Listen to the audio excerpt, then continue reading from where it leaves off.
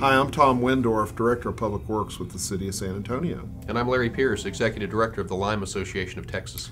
What you're about to see is a film that shows how we can use innovative pavement technology in a municipal environment. That's right. What we're doing is we're taking several different types of innovative technology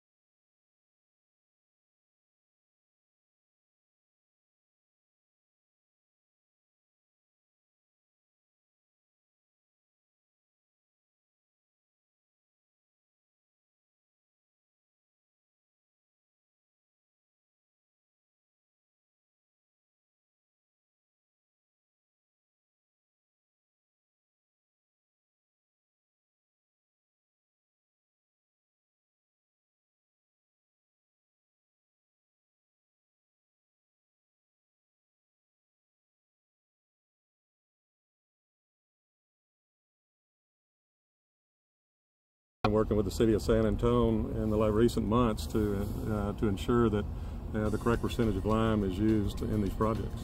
Lime stabilization has been used extensively in Texas for over 50 years. Over 70% of the lane miles of roads, streets, and highways in the state are built on expansive soils. This fact, coupled with the close proximity and amount of lime produced locally in Texas, has led to the use of lime stabilization as the primary method to deal with in-place expansive clays. Lime is made from limestone, and the resulting product, called calcium oxide, has a natural chemical affinity to react with the chemical components found in clay. As you can see here, the native clay is very dense, sticky, and hard to work with. It exhibits all the qualities you do not want for construction purposes. It expands greatly when wet and contracts when dry, causing problems for any pavement material placed on top of it. It is difficult to compact and is a poor foundation material.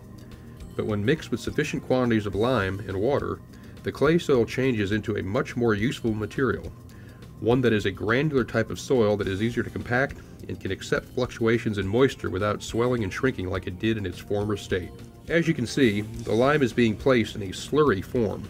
This means that at the plant it is loaded as a dry material into a special slaker tank that blends the lime with water to form a lime slurry with an approximately 38% solids content. It is very important that the slurry content is maintained. It is then loaded into special trailers en route to the job site. These trucks and this lime come from Chemical Lime's New Braunfels plant, located about 25 miles north of the project.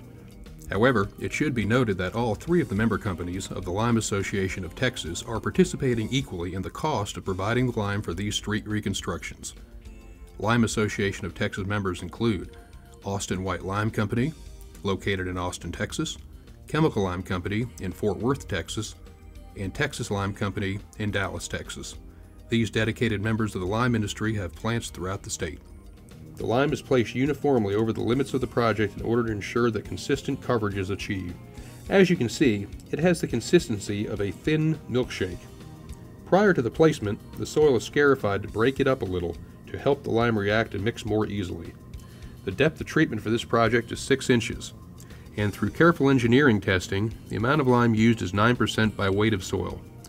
Normally the percentage would be slightly less, probably on the order of 6 to 7%, but organics present in the soil necessitated the increased percentage. The mixing of the lime slurry into the soil begins immediately after placement. The mixing machine, a workin provided by Cooper Equipment, is very powerful and is able to substantially mix the lime after just one pass.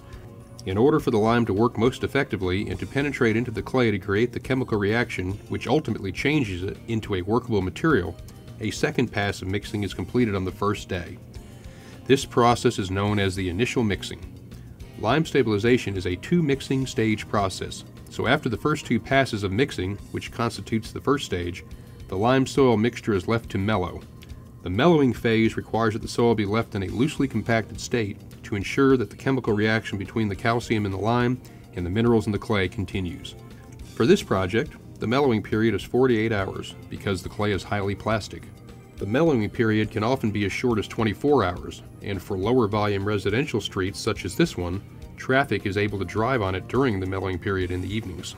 Once the mellowing period is passed, the mixing machine is brought back out and it conducts the same process as it did on the first day. This time, you can see that the lime has really broken down the clay and the material looks like a sandy loam as the mixing machine processes it. Notice how it crumbles and falls to the fingers, and contrast that with the clay clods you saw being held earlier prior to the addition of the lime. The gradation requirements have been easily achieved in just one pass in the final mixing stage. After final mixing, compaction immediately begins. A segmented wheel or sheep's foot roller is being used to achieve initial compaction. After the segmented wheel roller, a steel drum roller and pneumatic tire roller are used to knit the surface and create a smooth, consistent surface. Laboratory testing is required to make sure that the densities and optimum moisture contents are achieved.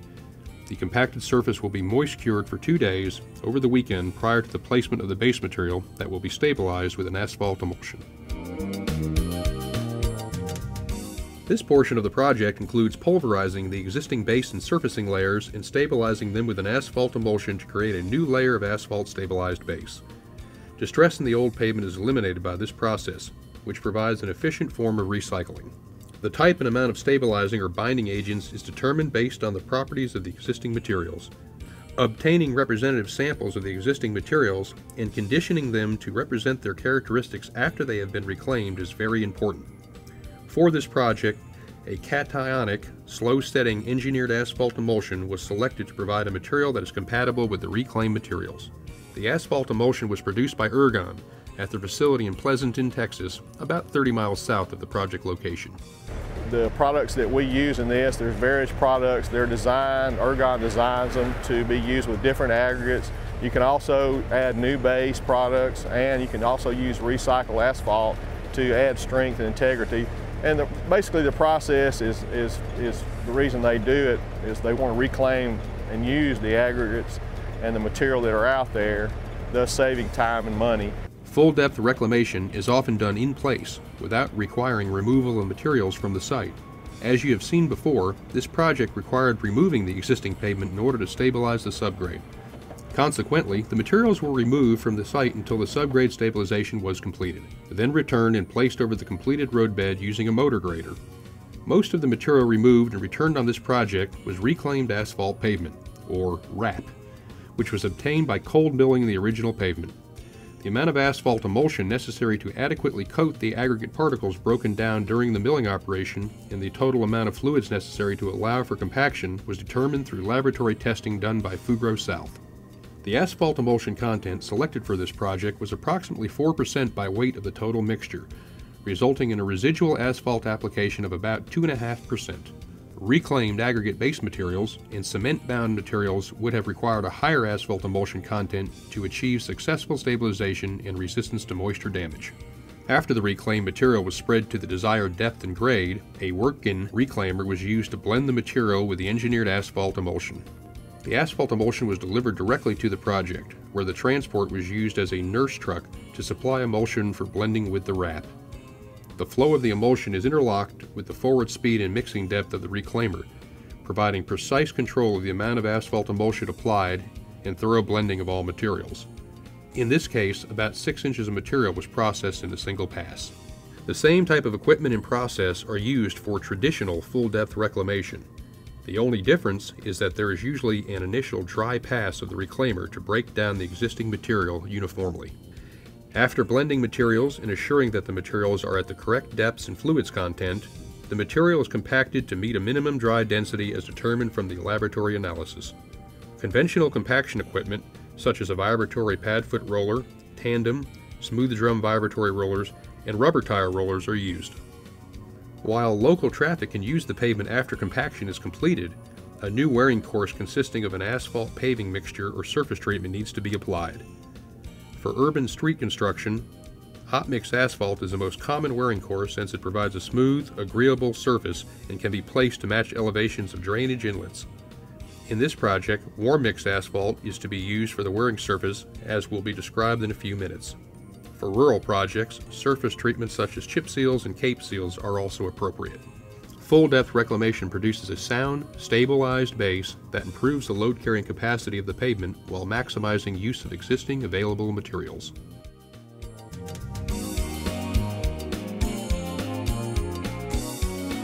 Warm mix asphalt is laid basically the same as traditional hot mix asphalt. The mix is delivered from 50 to 100 degrees Fahrenheit cooler. This reduction makes a noticeable difference in working conditions around the asphalt spreader. Odor and smoke is reduced as well as heat conditions on construction workers. However, the workability is maintained or even improved from traditional hot mix asphalt.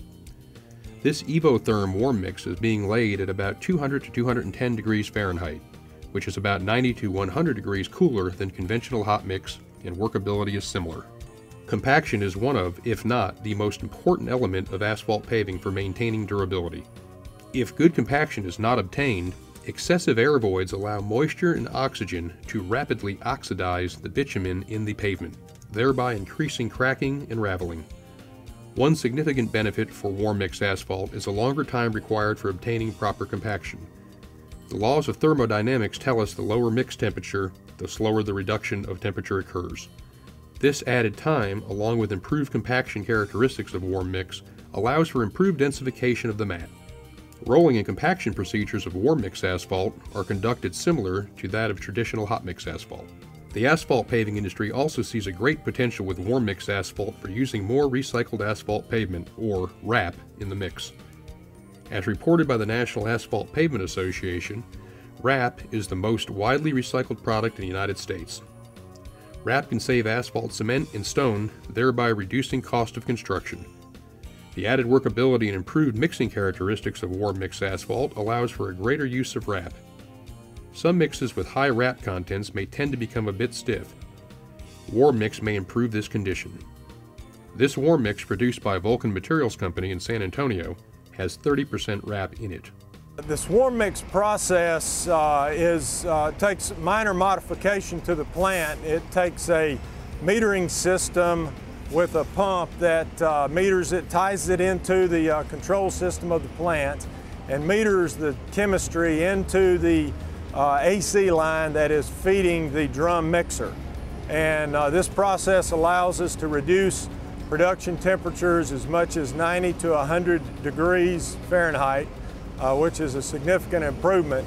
And in doing so, it also shows to us has promoted compaction, improved our compaction densities on the roadway on projects we have done in months past.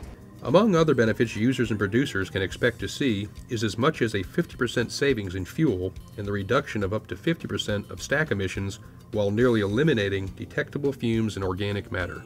Another added benefit to warm mix asphalt is the extended haul time made feasible with lower mix and compaction temperatures. This may allow longer haul distances so that hot mix asphalt production facilities can reach projects at greater distances, reducing the costly expense of moving portable facilities. This lower compaction temperature also may extend the paving season, especially in colder climates.